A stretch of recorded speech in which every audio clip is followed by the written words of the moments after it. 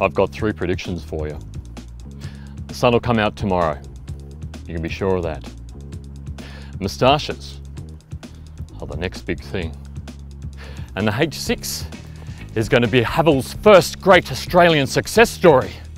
I know, that's the biggest call of all. But I've been living with it for the last couple of days, and I'm impressed. And after this video, I reckon you will be too.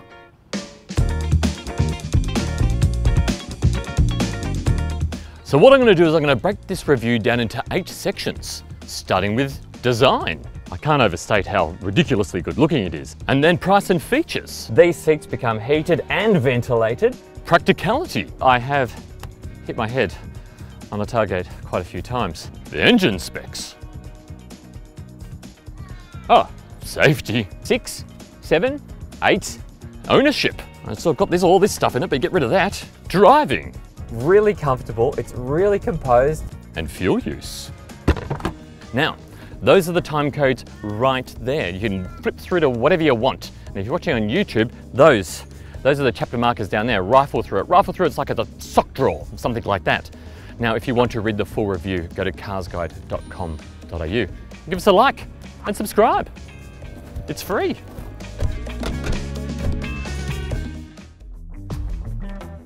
The new Haval H6 is ridiculously good looking. It's so darn attractive that if I was the boss of Mazda or Toyota, I'd be firing my chief designer straight away.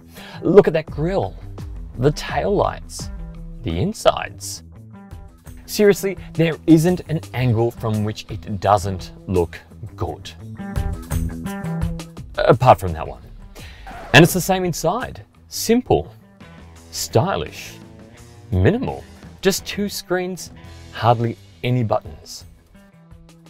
The H6 looks enormous, but it's not really. End to end, it's 4,653 millimeters, which is 2.44 Richard Berries.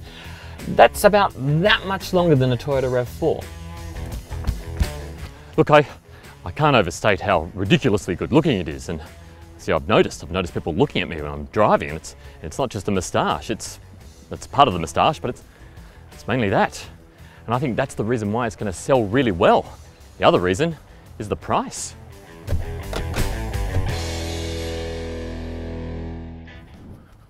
There are 3 grades in the H6 range. It kicks off with the premium. I mean, where do you go from there? I'll tell you where. You go to the Luxe. And above the Luxe is the Ultra. And those are the prices just down there. Now this is the Australian launch of the H6. So those are drive away prices. Starts at $39.90 and heads all the way up to $38,990.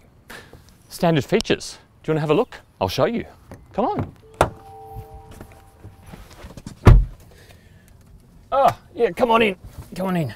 There we go.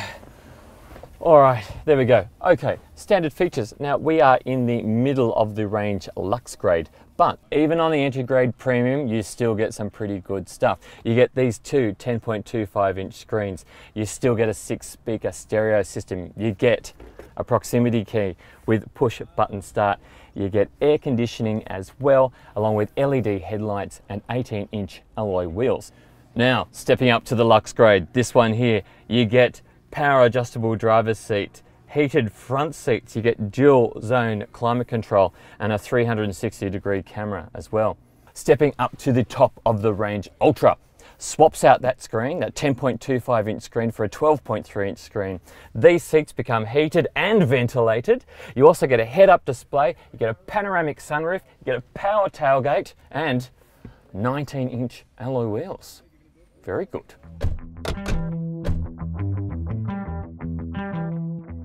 The H6 is spacious, with big wide seats up front and plenty of room in the back. That's me, sitting behind my driving position, which is excellent, considering I'm 191 centimeters tall, and about 150 centimeters of that is legs alone. Headroom is great too. There's also directional air vents back there, plus 2 USB ports, and another 2 up front, on each side of the floating center console. The design of this console means that there's storage under there. Look, hello! And there's a big center console bin there, cup holders there, and back there too. And the door pockets, they could be bigger. Now let me show you the boot. You don't get an automatic tailgate on the Luxe grade, which is what we've got here, but it does fit all of the CarsGuide luggage. This load lip is quite high, and I have hit my head on the tailgate quite a few times. But apart from that, not bad. Not bad at all.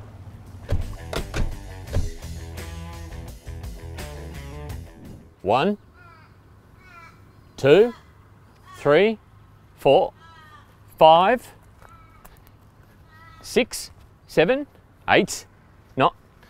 I have to start again now. I'm counting radars. Haval says there are 14 radars on board and 5 cameras. It's all part of the safety system. Yes.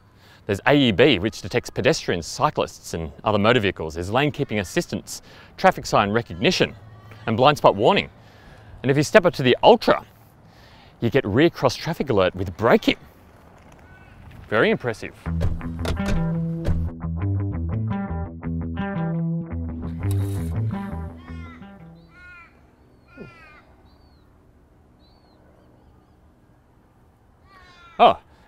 Engine.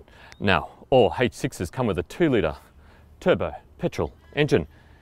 The bottom 2 grades come with front-wheel drive. The top grade, the Ultra, comes with all-wheel drive. Ooh, delicious.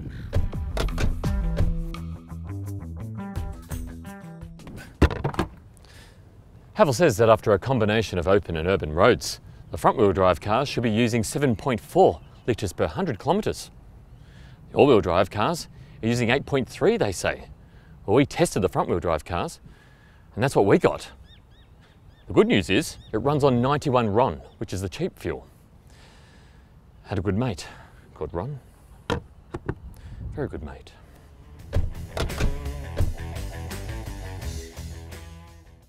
Do not park your vehicle near flammable materials, such as areas with plenty of grass, or hay, or scrap paper.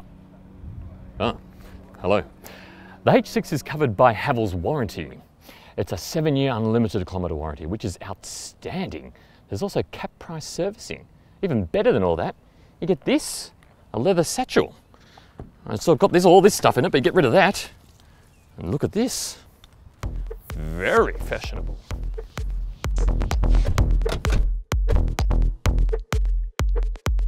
Let's go for a drive. Now, it's got a rotary dial shifter, and actually the whole mechanism in it is really comfortable and really smooth. It works so well. Visibility, really, really good. Now, you do feel like you're in something pretty big. It feels bigger than a RAV4. Well, it is bigger than a RAV4. It's about that much bigger than a RAV4, but it feels a lot bigger than that. It feels like a truck. And that's mainly because of this big, broad, flat bonnet, but you can actually see where it ends, so that's good for visibility as well.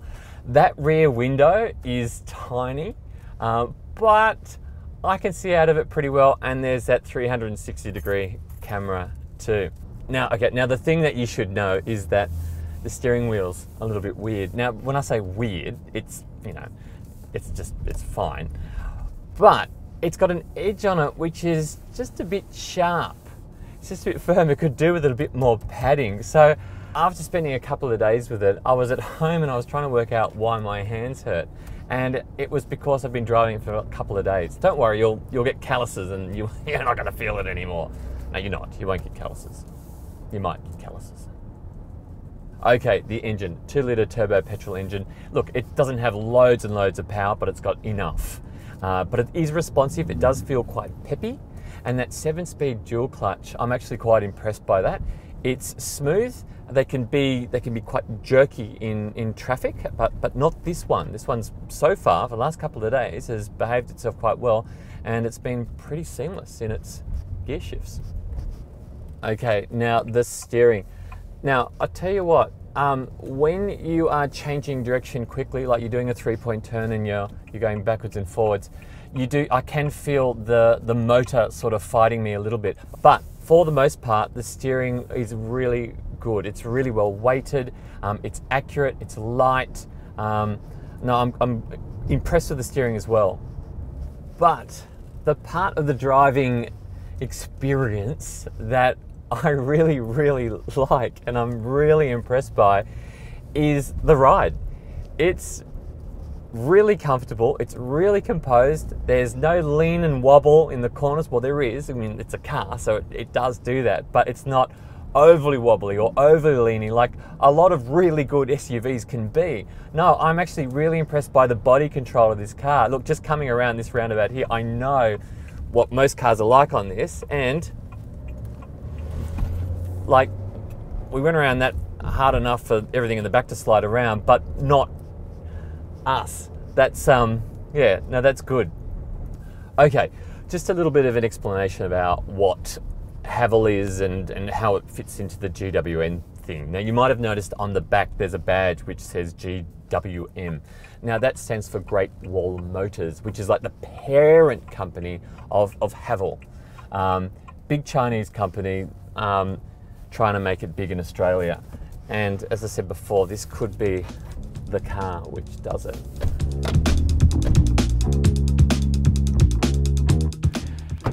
All right, it's time for scores. I'm going to break them down, give a score for each section, and at the end, I'm going to give an overall score for the entire H6 range. So, for design, what do you reckon? It's drop dead gorgeous. I'm giving it an 8 out of 10. Price and features, ridiculously good value. Again, outstanding, 8 out of 10. Practicality, huge inside, massive inside, floating center console, USB ports everywhere, cup holders, yes, the door pockets could be bigger, but it fits all of our CarsGuide luggage. 8 out of 10 for practicality too. For safety, I'm giving an 8 out of 10. Very impressive. AEB with pedestrian and cyclist detection, lane keeping assistance, blind spot warning on all of them. Step up to the Ultra and you get recross traffic alert with braking. Very good. Ownership, 7-year unlimited kilometre warranty. Outstanding. Again, another 8. It's an 8 fest. No, it's not. Fuel economy, I'm giving it a 7. Yes, that's right. Look, it's not too bad on fuel, but there could be a hybrid. And where's the EV? Come on, 7 out of 10. Engine specs, I'm giving it an 8 out of 10. Yes, that 2-litre turbo petrol engine is a little bit noisy, but it's responsive, and that 7-speed dual clutch automatic is very smooth. Now, driving. Now, this is the one area I didn't expect the H6 to really impress me. Yes, it's really good looking, and I knew that it would be really good value, but I was kind of expecting it to drive not so well. Truth is, it's excellent. That ride is so composed, that engine works really well with that dual clutch automatic. I was amazed actually, and so it's getting an 8 out of 10 for that. Now, the overall score for the entire H6 range is 7.9 out of 10. Now, if you want to read the full review, go to carsguide.com.au and give us a like and subscribe.